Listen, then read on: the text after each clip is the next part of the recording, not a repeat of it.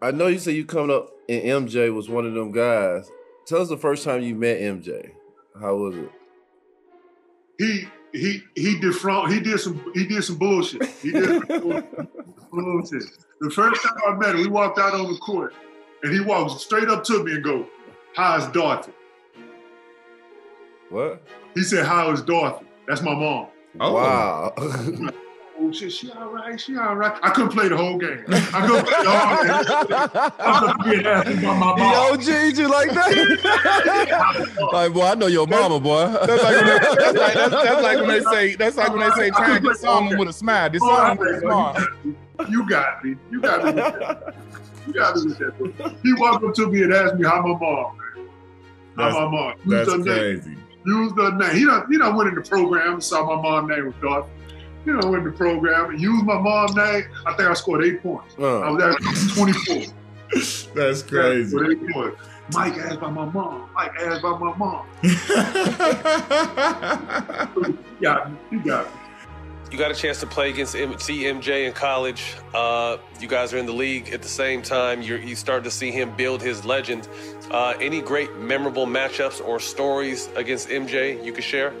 Well, you know, MJ, he always I would say, he always like to fuck with me. That's just who we are with one another when we come in contact. I mean, well, the trash talk in the league, it wasn't much for me anyway. You had a lot of guards that talk trash, like the Gary Paytons and those guys, and the Michael Jordan and those guys. Talk a lot of trash. Man, he always tell you, especially when we playing the game, even off the court to this day, walking around, he'll put his hand up high, try to, for me to give him a high five. And I'll put my hand down low, and then you come down and give me a low five. So it's just the way we compete against one another. Now, there's a story out there about you and Jordan being nasty to you in some way. Is that story true? What are your feelings on MJ? We had one series where you got now since we got internet, folks are asking me about a trash talker when we played against the Bulls in the series.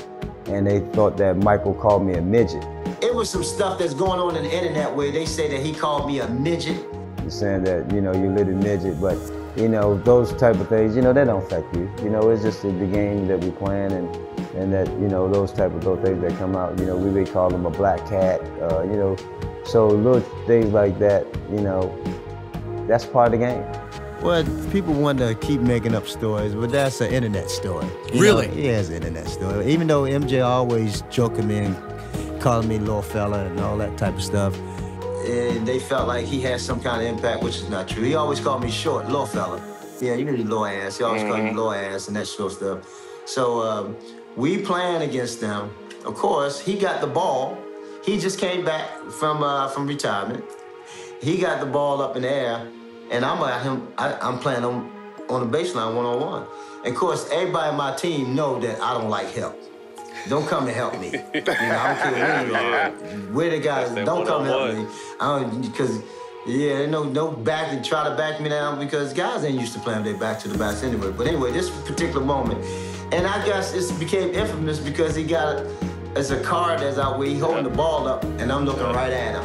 I seen it. And I'm talking shit to him. I seen it. And I'm talking shit to him. I'm telling him, come on, what you gonna do? And then all of a sudden, he started to try to back me in. And try to back me in and try to back me in. And then all of a sudden, he tried to turn around and shoot his little jumper. I smacked it down, but they called illegal defense on somebody. Off balance from the pass. That's a sight. 5'3" Muggsy Bogues trying to keep Jordan out of the post. He stripped the ball. He's going to call illegal defense on the Charlotte Hornets, and the fans are not going to like this. Muggsy Bogues. Look at him underneath Michael Jordan. The fans just now finding out that there's an illegal defense call, but Bogues came away with that ball, and it brought the crowd alive. Because they was on across the line, but I always fucking with that time. Look, you know that was a steal, don't you? No, we Hey, play lock with that each shit other up. in that back and forth. That's what I do. You know, that ball defender. I'm gonna make you think about that when you got that ball in your hand. Yes, sir. So he wasn't unusually. He was a competitor and would talk trash, Right. but the same way he did to everybody. Yeah. But I mean, I think the internet story was that he's supposed to have called me a midget. Yes, and that's the story on the internet. He's supposed to call me a midget, and that destroyed my career. And I don't know what that. But once you heard that, you fell apart. After my 10th year in the league. Yeah. And that would have been the first time someone had made that joke to you? First time someone had made that joke about me. Come on, that's true. Your man from Baltimore, Yeah. people have said worse. Yeah, man from Baltimore, absolutely. What did I think about Muggsy Bogues? 5'3" guy, played in the NBA, quickest guy I've ever seen, played the game of basketball, and he is the epitome of what determination means. No matter how big you are, you still play with the big guy.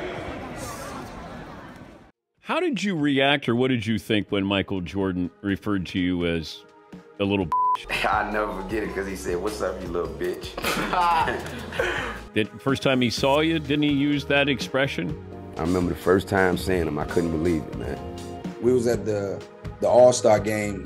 The NBA's best and brightest shine in prime time at the All-Star Game, Sunday at 6 Eastern on NBC. That had to be my rookie year. The year that they gave out, they did the top 50. Yeah.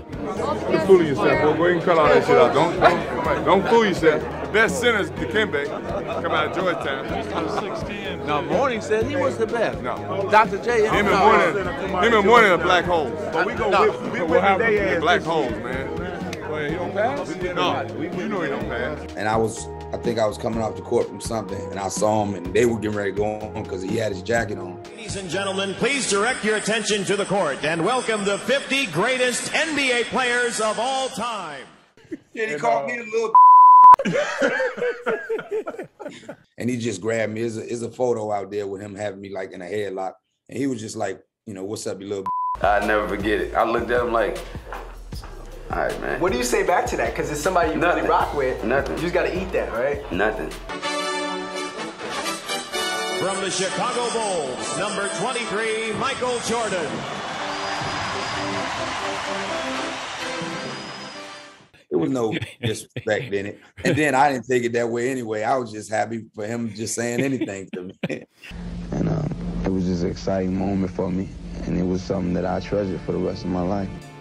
Hey, I ain't never looked at a person in my life. I done seen millions of celebrities. I never looked at somebody that didn't look real. Anybody that know Allen Iverson know Black Jesus was it for me. Like the goddamn guy was glowing or something, man. Man, I'll never forget my first time. I talked about it in my Hall of Fame speech. For the first time in my life, a human being didn't look real to me. And I wasn't lying at all, man. He didn't look real to me. And like I literally seen his aura. Like it looked like he was glowing. Like, I know I was starstruck. I know I was starstruck because like I looked at that man and he didn't look human to me. Yep. I can't stop looking at him. Like I'm looking at his shoes and I'm like, man, he got on the Jordans. You know what I mean? Like,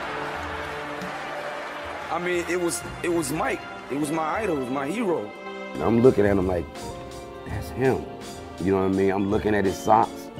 I'm looking at his shoes. Yo, he got the Jordans on. You know what I mean? Like I was blown away. That's what I tell people. The very first time I met him, I was on an elevator, and I'm looking at him.